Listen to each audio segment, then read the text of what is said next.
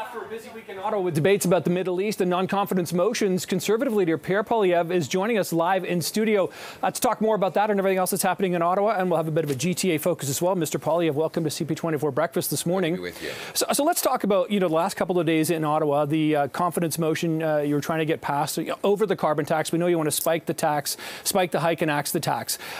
We know that's your plan here, and that didn't quite work in Ottawa in the last couple of days. But what would a Conservative environmental plan look like? We know what you don't want in terms of the carbon tax, but what do you want to see to deal with climate change?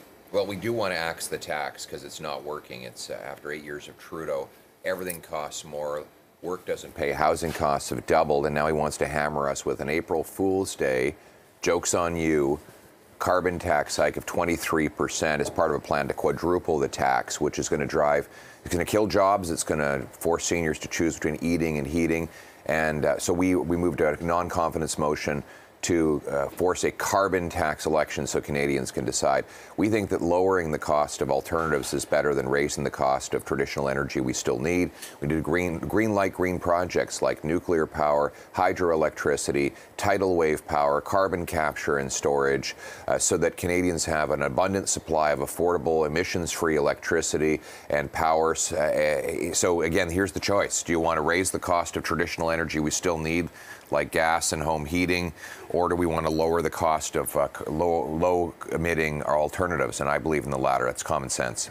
I can certainly see politically what you're trying to do, and it seems like polls are on your side in terms of the unpopularity of the carbon tax, or carbon rebate as it's been rebranded recently. And also there are 7 premiers from across the political spectrum in this country who are lined up against the Liberals' kind of like flagship proposal or policy as it is. I want to know, though, if you were the Prime Minister and you had 7 premiers across this country lining up against something you were pushing, what would you do? Would you listen? Would you reverse? Like, do you blame Justin Trudeau for sticking to it, as it were? I do blame him for sticking to it because it's a terrible policy. It's driving up the cost of food, for example. When you tax the farmer who produces the food and the trucker who ships the food, the grocer who sells the food, you tax all who buy the food. And that's why 2 million people are lined up at food banks across the country. 32% of food banks or charities are turning away Canadians because they don't have the resources to feed them. Now we have a dumpster diving network. That's 8,000 Canadians who've joined a Facebook group learning how to jump into a garbage can to get a meal out. Yeah. These are things. Police had to be called in because there was a near riot at a food bank in Montreal last week because food ran out. People were hungry. This would have been unimaginable before Justin Trudeau. But after 8 years of doubling housing costs, of driving up food prices, he's given Canadians a misery. He's not worth the cost. He's not worth the crime. He's not worth the corruption.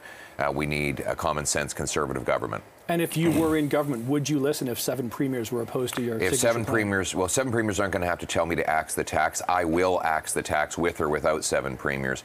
My common sense plan is to axe the tax, build the homes, fix the budget, stop the crime. And the next election will be about the carbon tax. It will be a gigantic referendum on whether you want a 61 cent a litre carbon tax or you want to axe the tax to bring home lower prices. Okay, let's talk about Toronto here, because of course Toronto is, like it or not, and some people don't like it, but Toronto seems to be the economy that moves a lot of this country here.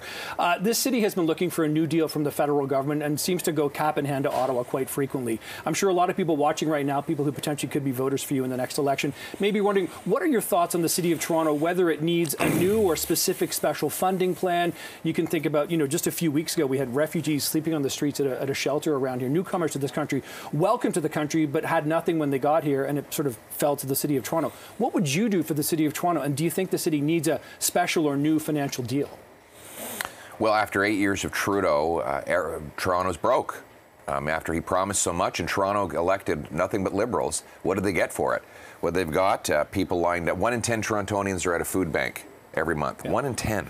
We have refugees, federally invited refugees sleeping on the streets. Thank you very much, Justin Trudeau, for that. We have a doubling of housing costs.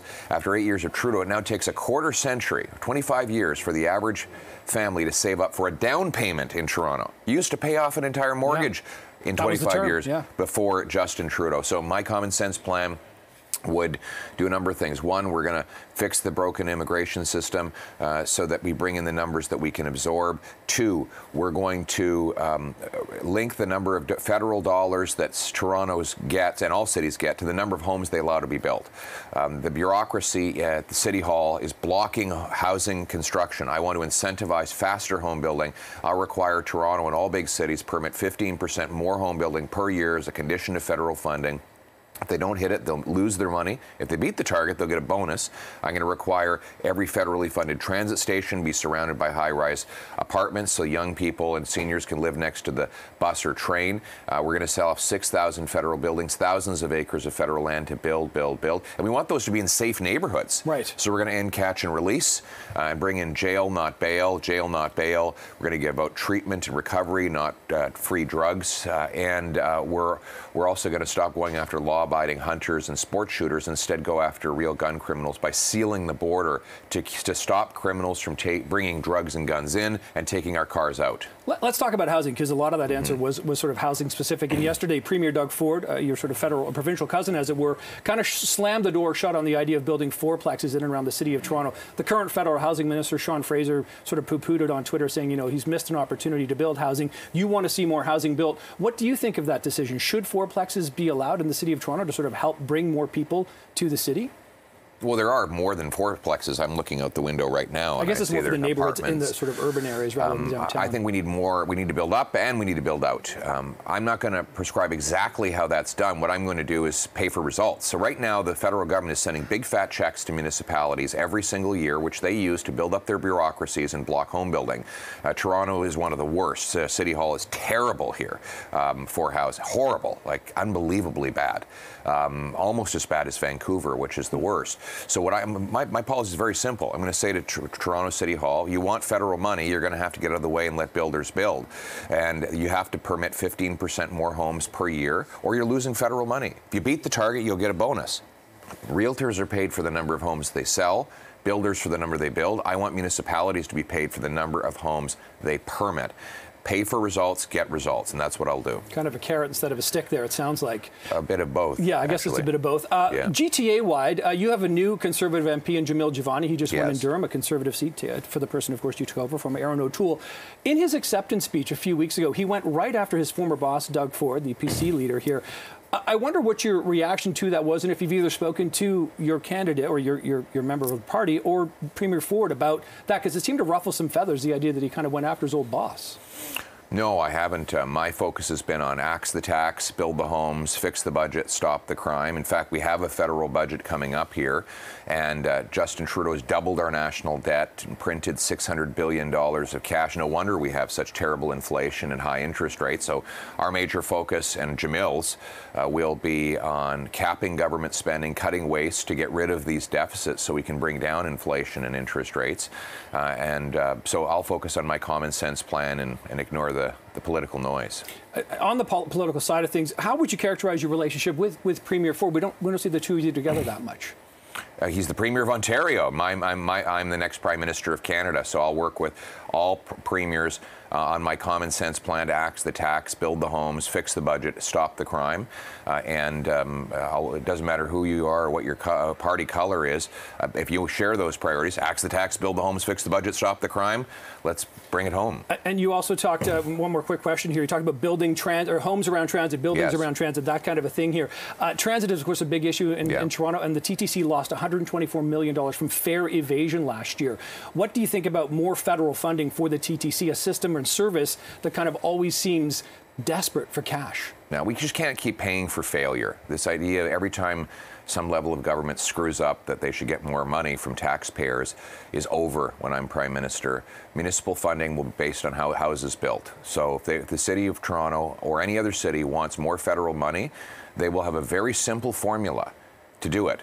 Get out of the way and let builders build more homes. Because right now we have the fewest homes per capita of any country in the G7, even though we spend by far the most share of our economy on home building, and we have by far the most land to build on. What's the problem? Bureaucratic gatekeepers blocking it. I'm paying cities to get out of the way and let builders build, because I am not going to accept the idea that an entire generation have to give up on having kids, owning a home, building home equity, and living a good life. That is the Canadian dream we took for granted before Trudeau, and it's a dream that we will restore when I'm Prime Minister. Pierre Poilievre, thanks for joining us on CP24 Breakfast this morning. Thank you very much for having me. Good to see you. Thank you very much.